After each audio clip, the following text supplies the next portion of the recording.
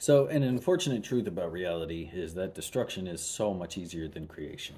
You can take this in the example of construction, right? It takes hundreds of people to build a building, right? You have to plan it out, you have to figure out all the licensing, you got to get the people hired who can actually put nails in wood. I mean, you need a lot of coordination to build a building, but you only need one angry terrorist to pull it down. I'll let you decide exactly how that's done, but that will explain exactly what I'm talking about. If you stray from the path even just a little bit, you might mess up and destroy the whole thing.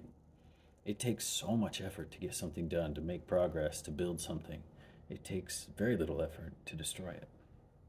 So just keep that in mind as you're doing whatever you're doing. Maybe you're losing weight, maybe you're building something, maybe you're trying to read a book, whatever it is.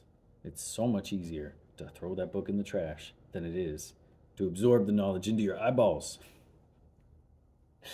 Think about that the next time you're going to make a decision. All right, talk to you later.